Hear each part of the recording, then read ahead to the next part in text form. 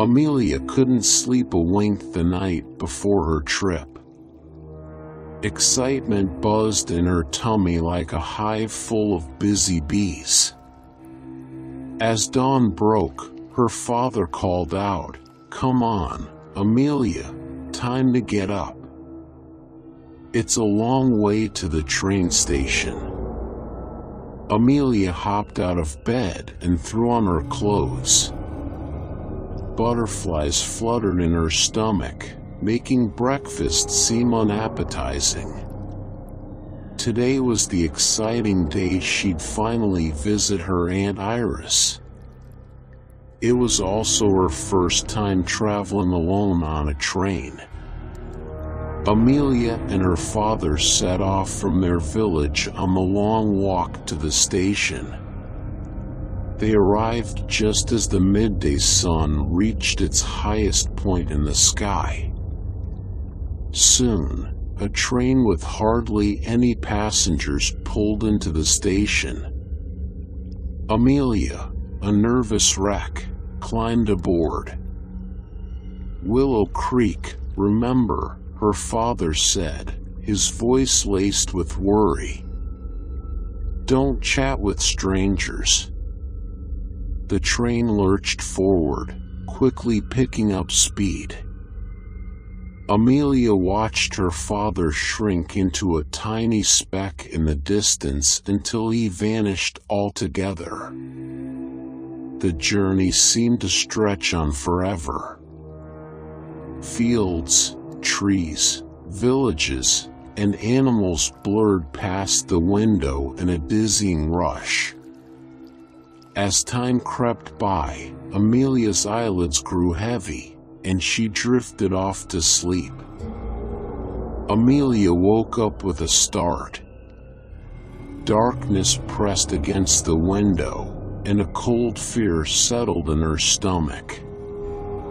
She was all alone in the train carriage except for a large, imposing man. His short, bristly hair and face marked with a scar made him look intimidating. The man gave her a smile that didn't quite reach his eyes. "Awake now, are you? Where are you headed?" Amelia, remembering her father's warning, kept her lips tightly shut. "Going to Oakhaven," the man pressed. Amelia was surprised. "No, Willow Creek," she mumbled, barely a whisper.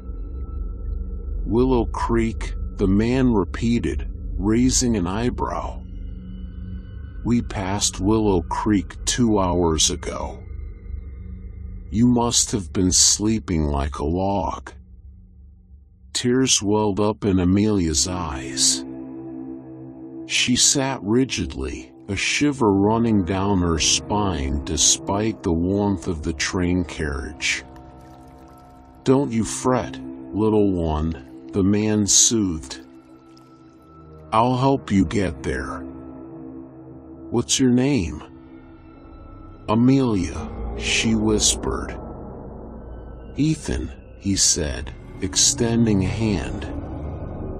"You can trust me, Amelia." Uncertainty gnawed at Amelia. Ethan's appearance was off-putting, but his voice held a kind tone. Was he good or bad? The train began to slow down. Ethan approached the window.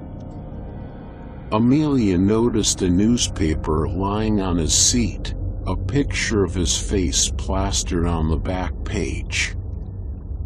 A bold headline screamed, "This man is a champion boxer." Panic surged through Amelia. The newspaper confirmed her worst fears. Ethan was no ordinary traveler. He was a dangerous fighter.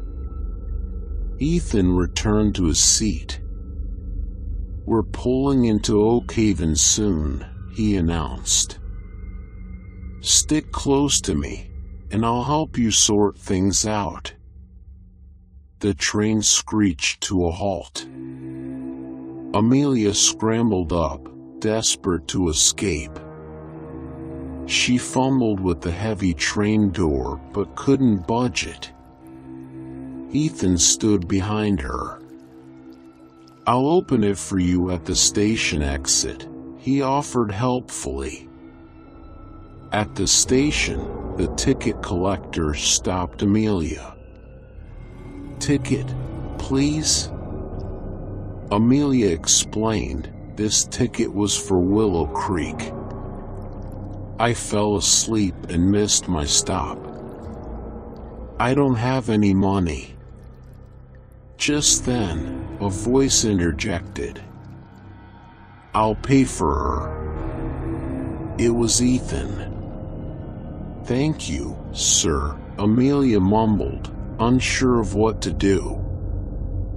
"Come along, Amelia," Ethan beckoned. Amelia wanted to run, but fear kept her rooted to the spot. Exhausted and lost, she didn't know anyone in this bustling city. Ethan hailed a taxi and bundled Amelia inside. The taxi weaved through Oak Haven's busy streets, past shops, cars, and a crowd of people. Finally, they turned down a narrow, dimly lit street. Fear gnawed at Amelia's insides. Ethan paid the driver and gestured for Amelia to follow. The building they entered housed a small, dingy cafe. Two men sat huddled over a card game. They looked up at Ethan, a grin splitting one face. Well, champ. Come join us." "Who's the lovely lady?" one of them said. Ethan shrugged, introducing Amelia simply as Lost. The men chuckled. "Lost, is she?" the other one chimed in, his voice raspy. "Lucky you, Ethan." Amelia's heart hammered in her chest.